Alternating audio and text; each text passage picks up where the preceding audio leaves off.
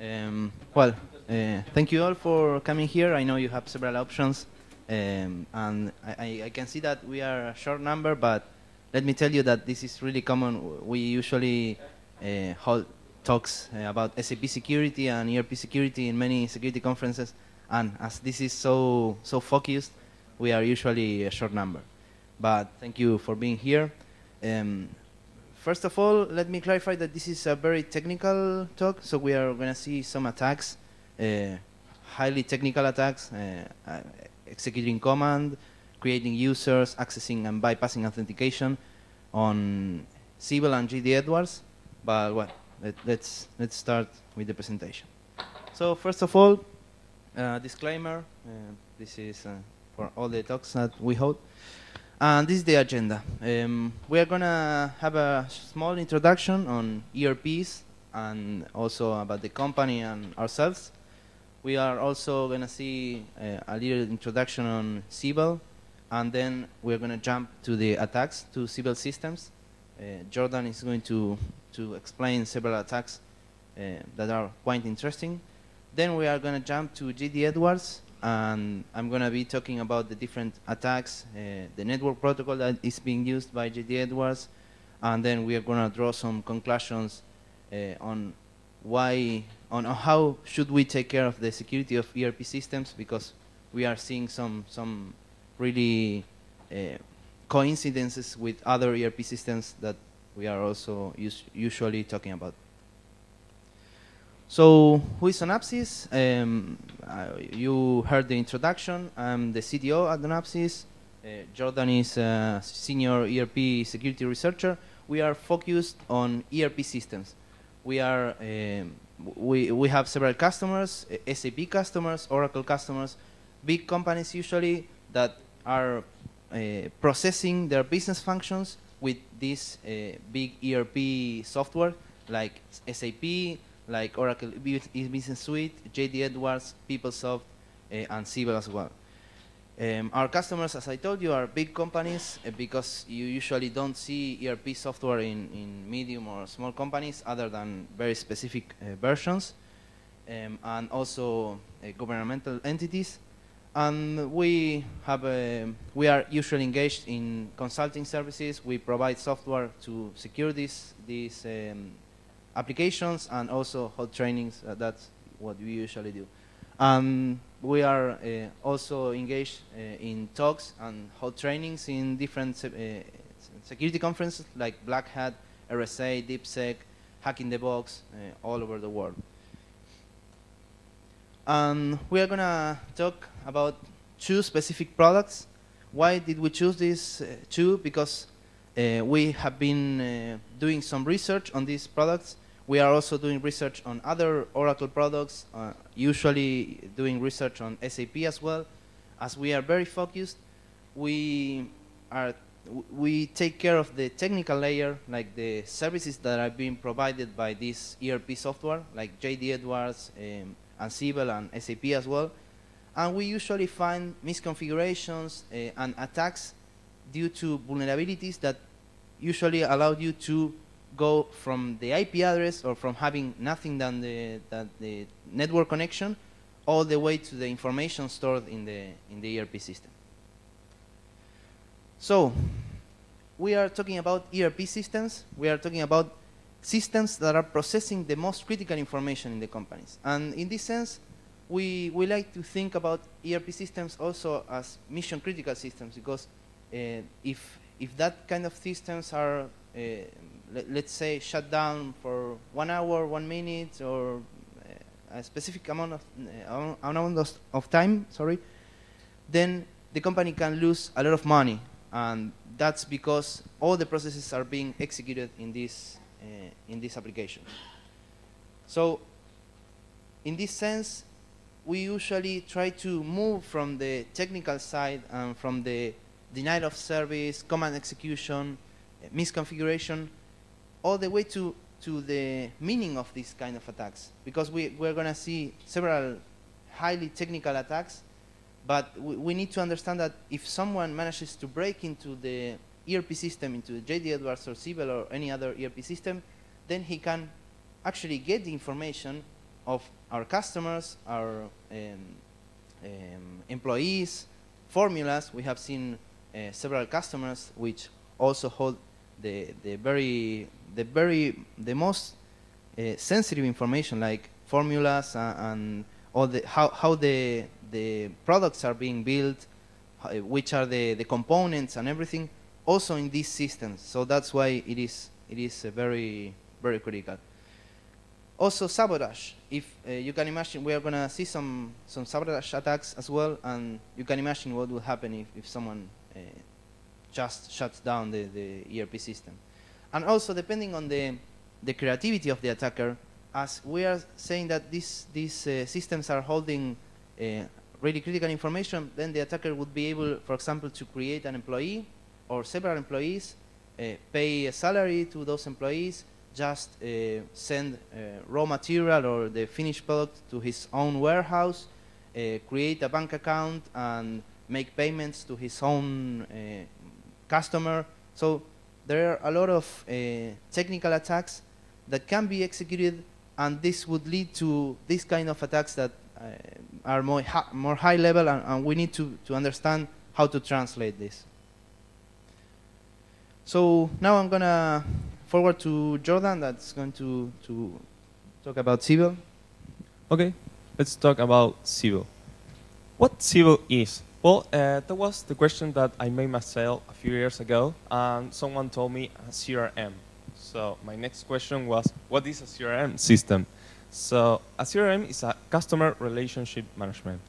What does it mean? It means that each one of the interactions of a client within a company will be stored in a CRM system, in this case, Siebel. It doesn't matter if the client in question just asked for a price of a product or just wanted to hear about the technical specs of a product, or if the client purchased a product. Each one of those interactions will be stored in the Siebel system. Siebel system was original development by Siebel Systems, sorry. And this company was purchased by Oracle in September of 2005 by $5.8 billion. So we say that Siebel is one of the most critical systems that will be on the company's infrastructure. Why? Because of the data that is holding. And who has this kind of systems? Well, Siebel is used by large organizations because it's very popular and it's one of the most mature products that is in the market. So what we can find on the Siebel? We can find credit card numbers, that this is more related with purchases that can be made from the clients.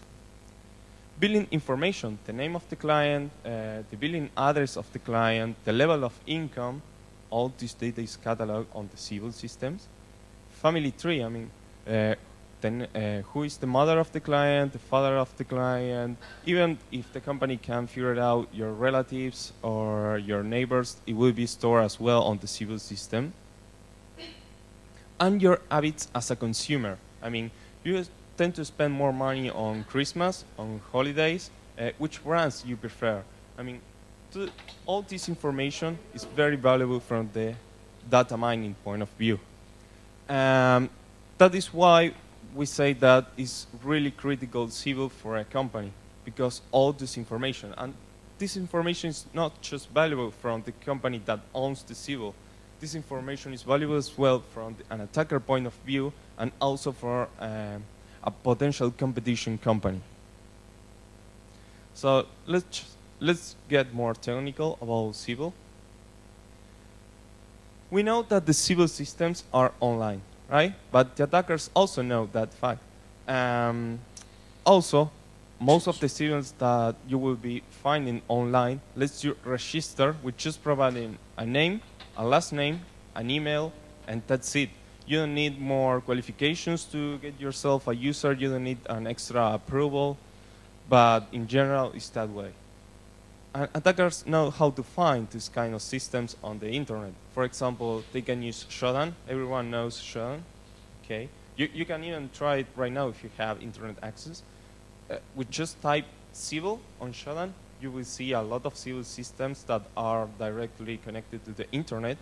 Or you can use Google. You can use Google Docs as well. For example, on this picture, we are trying to find out the sales module, I mean the sales flavor of Siebel with the English language. It's just that simple.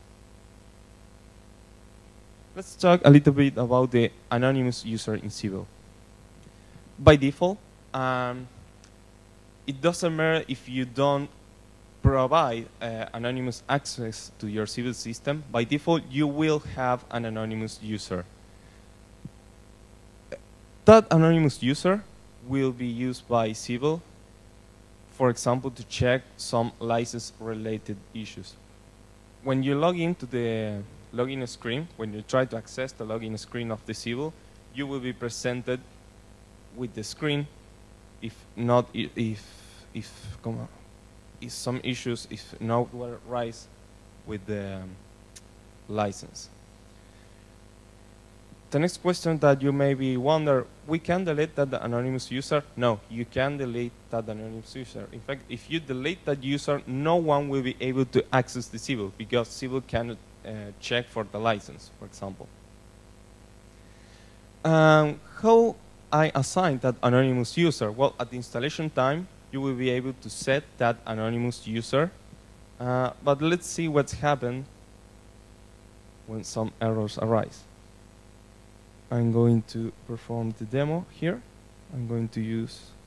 To explain a little bit of what Jordan is going to do, we have some virtual machines, a Siebel server, also a JD Edwards server, and Jordan is going to connect to that server, and you will see the vulnerability that he's talking about. Okay, this is the Siebel system.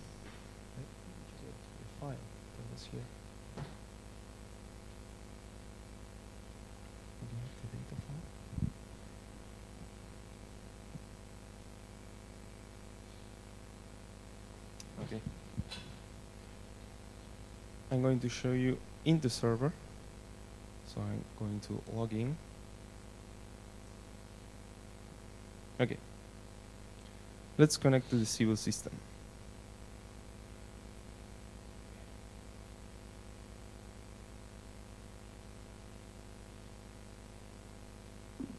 This is the login screen of the Siebel system. So the first thing an attacker will try to do is, for example, try to guess a username and password. But as we can see, he didn't have luck. So he might be suspecting that that particular Siebel system is badly configured. And he will try to access one of the pages that normally he will have to provide username and password.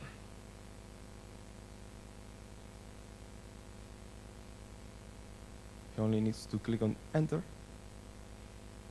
And he will be presented with something like this, saying that he don't have enough privileges. But he has enough privileges to access what is called the sitemap. So the only thing he needs to do here is press Ctrl-Shift-A to access the sitemap. And as the anonymous user is configured with administration privileges, he can, for example, administer all the users. All the users. Okay, so let's go back to the presentation. And let's see why this is happening.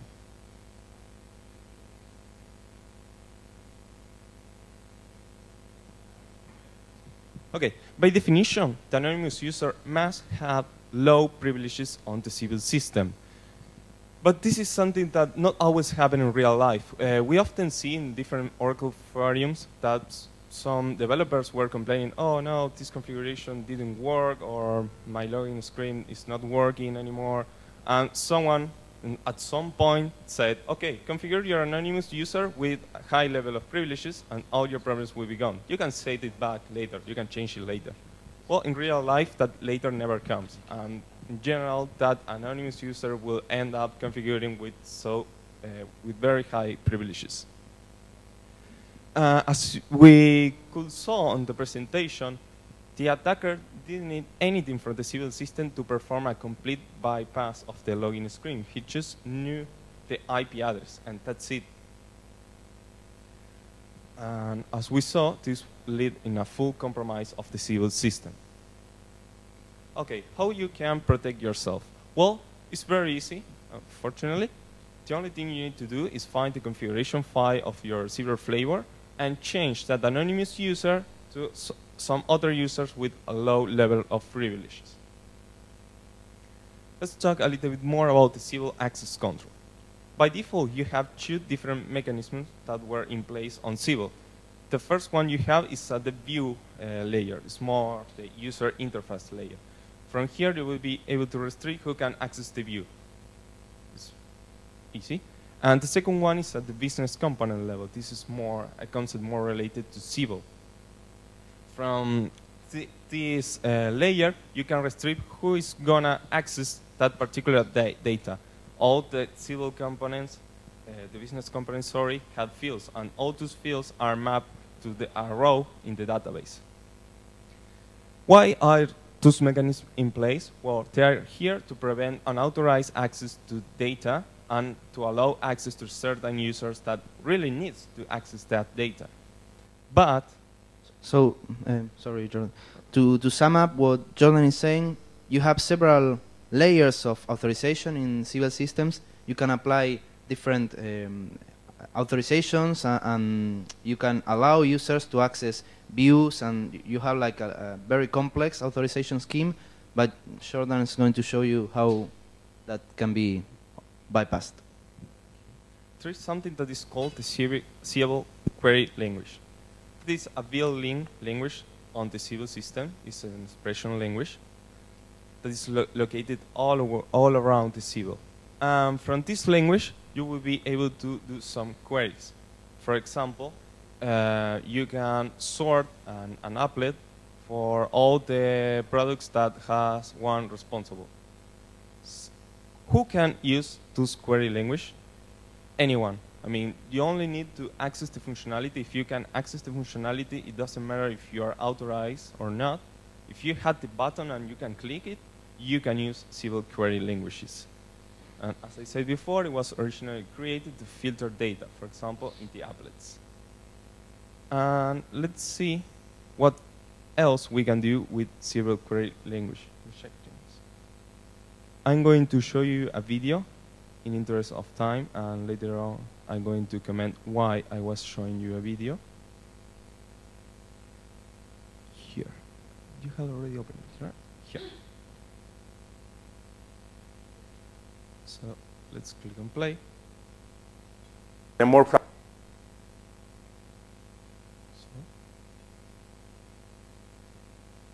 try. I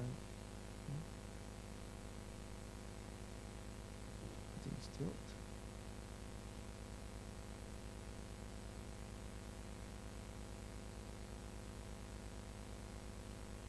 We have some refresh problems with the screen.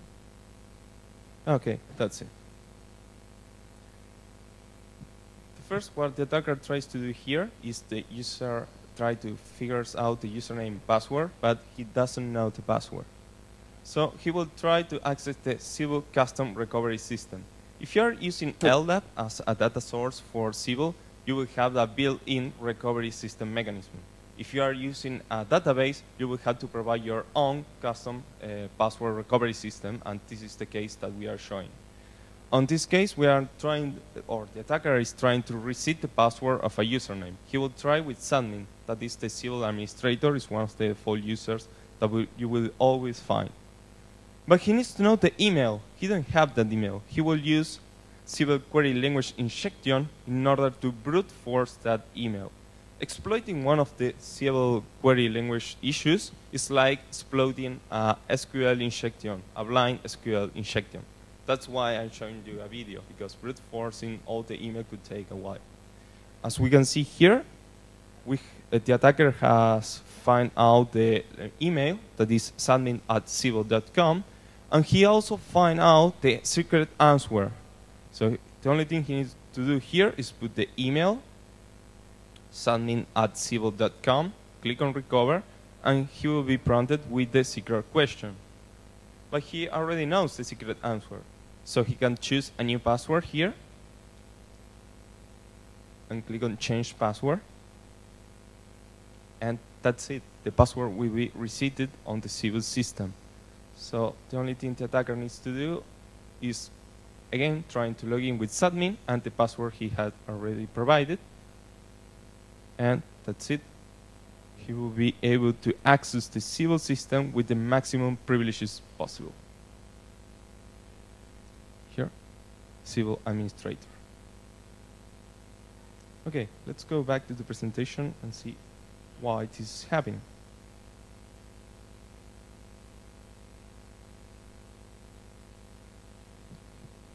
What we did here, or what the attacker did here, is bypass both methods of authorization. He didn't need a username and password. I mean, as I mentioned before, as long as you can access the functionality, that's it. You don't need to provide any kind of username and password. What data can be accessed? Everything. I mean, we chose to reveal just the secret answer and the email of the user, but anything that is in the database can be done, except calculated fields, but this is more technical. And as I was mentioned before, this is just like exploding a blind SQL injection. I mean, you will be brute forcing all the data that you want. How you can protect yourself? Well, you will have to use EScript. EScript is something, a proprietary language of Siebel. You will have to catch in your applets the pre-query and the invoke query methods and apply your custom filter mechanism.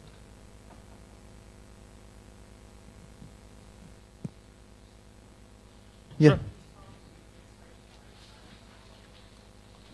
So the solution for this are configuration.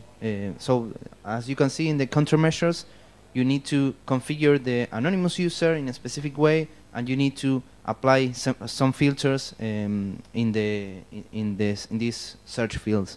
But those are all configuration issues.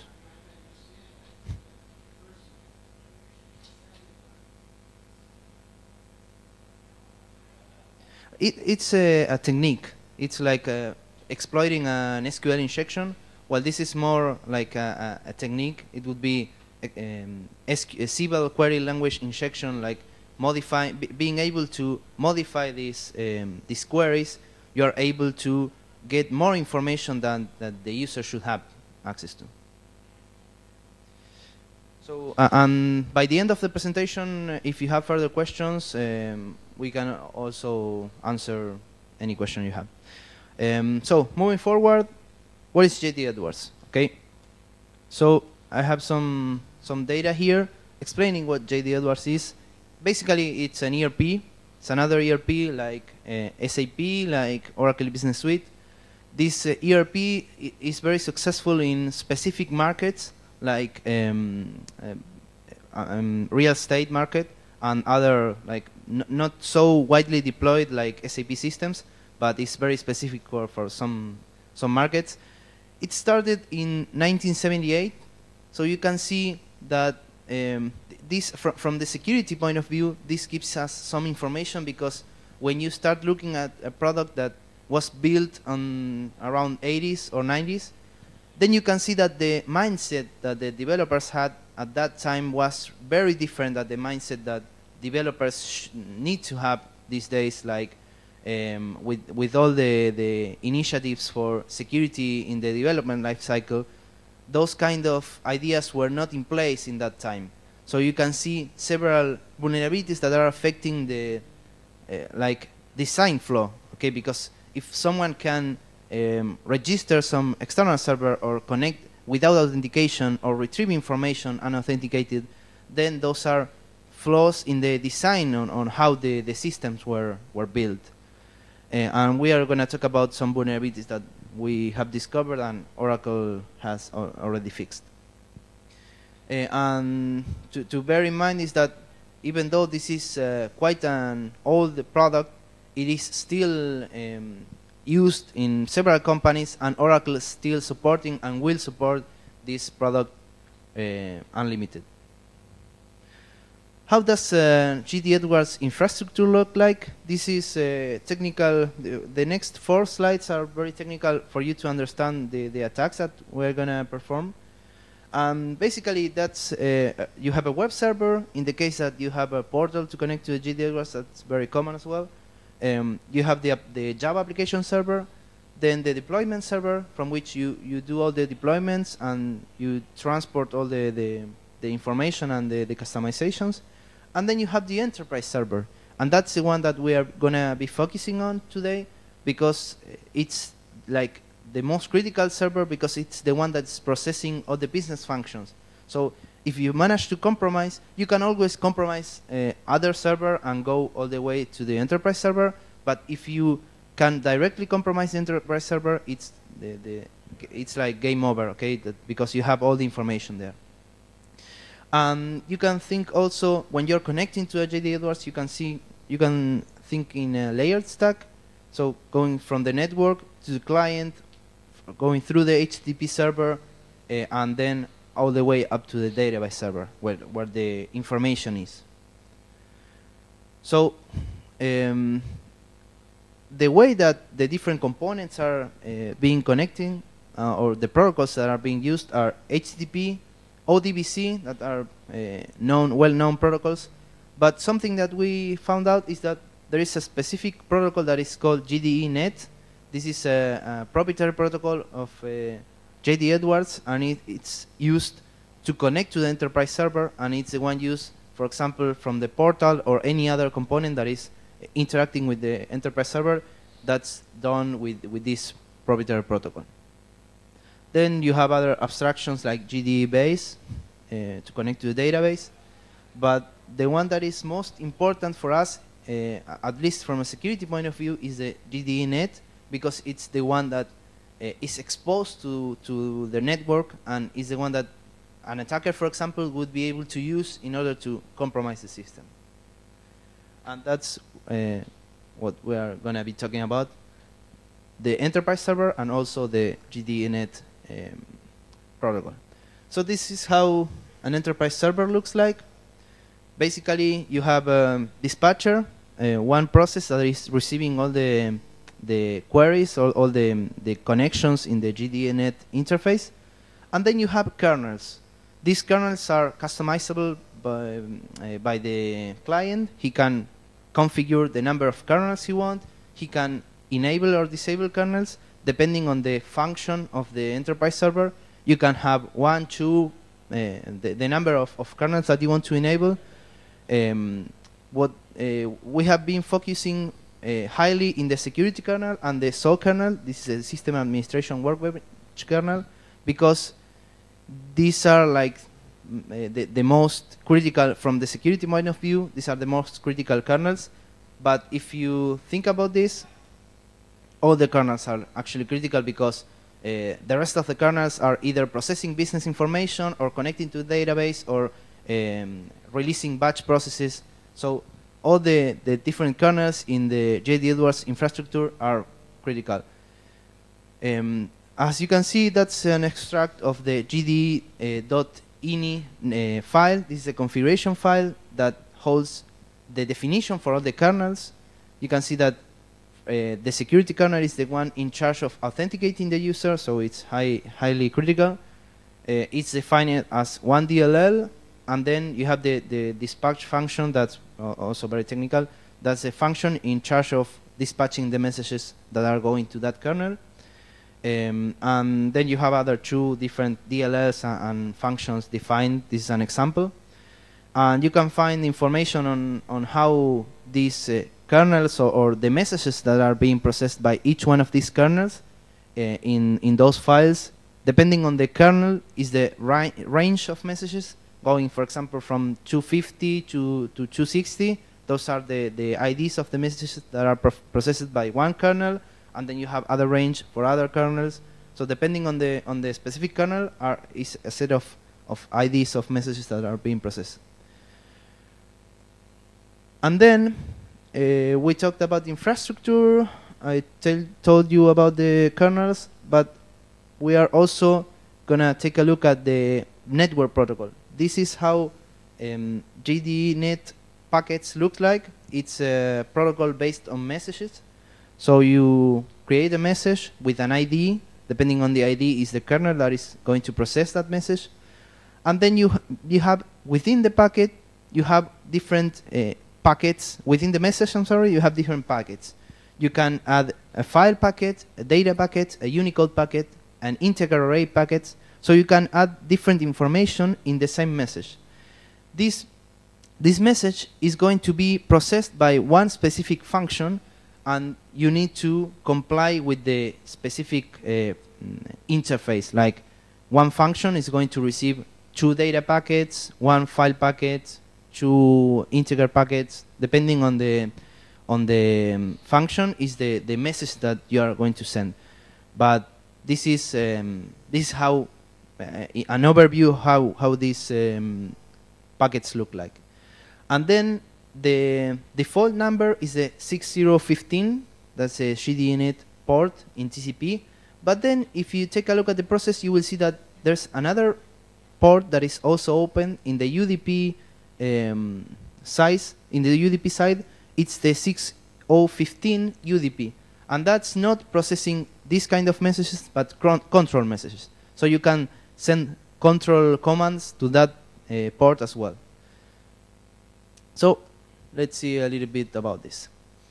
Initially, if you just install a JD Edwards system, you will see that by default, you will find all these kind of users configured in the database, and you are actually allowed to connect to the database with these users, and the password for these users is the username. Okay, so you can connect GDE with password GDE or any of those users.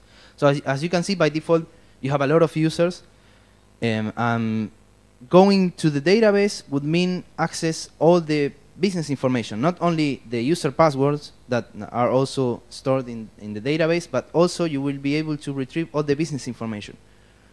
So this is also very important to do, and this is like one of the most easy to solve, because basically it means changing the password of the users. You need to go back to some configuration files if you have interfaces accessing and authenticating with these users, but the basic idea is to change the passwords and do not configure weak passwords for the users, even though these users are used as proxy users, because there is another concept that is a proxy user, that is a user in the database used by a user in the application level. So this one is easy as well to fix.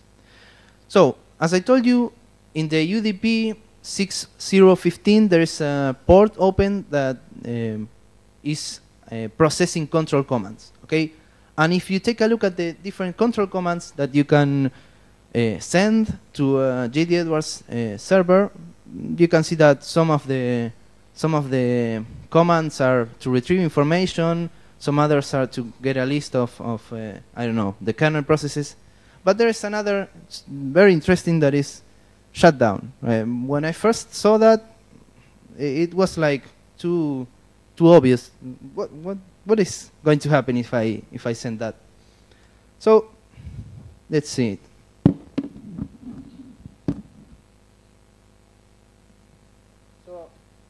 So I'm connected here to my computer, and let's say that I have, well, I'm going to discover a JD Edwards server.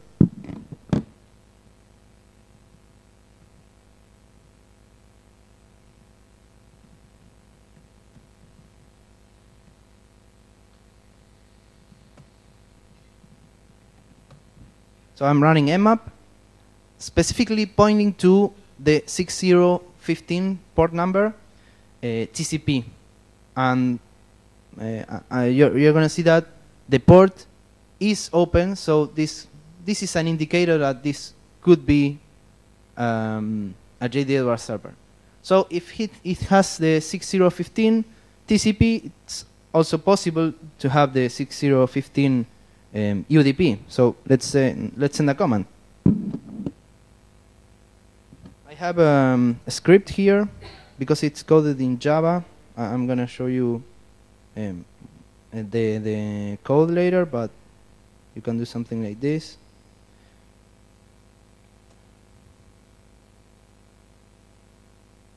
And if we do the Nmap again, you will see that the results are going to be different, a little bit different.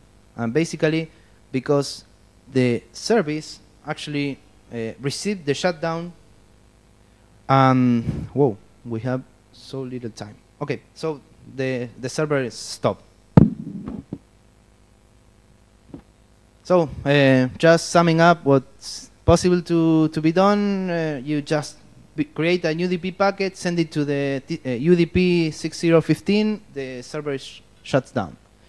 How do you fix this? This is a vulnerability that was released, the fix was released by Oracle.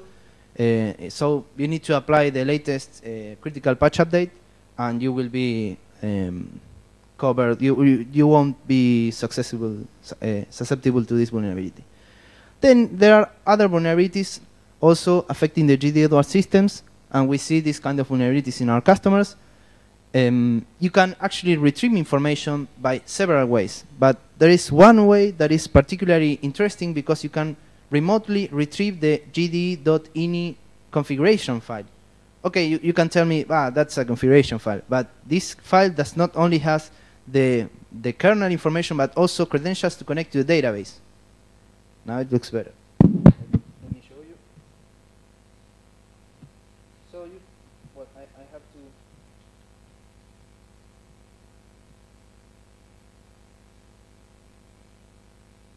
Okay, in case you didn't believe me, I'm going to restart it because I actually now it's starting. We need that. So. You saw that there's I'm not going to run the Nmap again, and you can do something like this. And this is creating a specific packet connecting to the TCP interface, and what you see is the response of that packet, and this is the gd.ini file. Let me find the specific section that I'm interested in show you. Not only the security information, like who is authenticating the user and the default username and password, but also the database, credentials. Let me see if I can find it. Well, somewhere.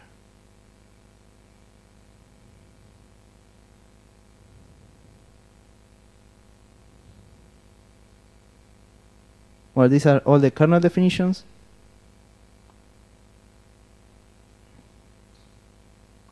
Okay, DB system settings, user, password, database, so you can directly connect to the database and access all the business information. So that's another attack.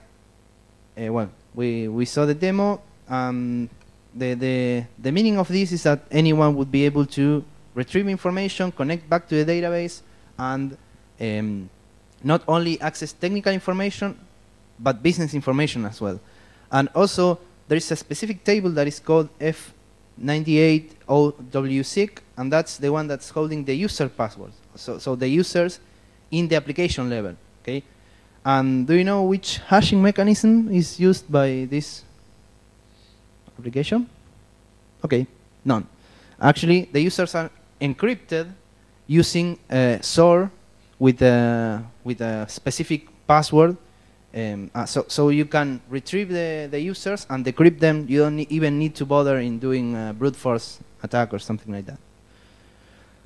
So you can remotely retrieve all the username and passwords, just having network connection to the system. And again, this is another vulnerability that was already fixed. So apply the latest CPU. And we tend to think that this is somehow the tip of the iceberg. We are usually analyzing not only JD Edwards, Siebel, but also SAP systems and other ERP systems as well. And we used to find these kind of vulnerabilities in most of the ERP systems.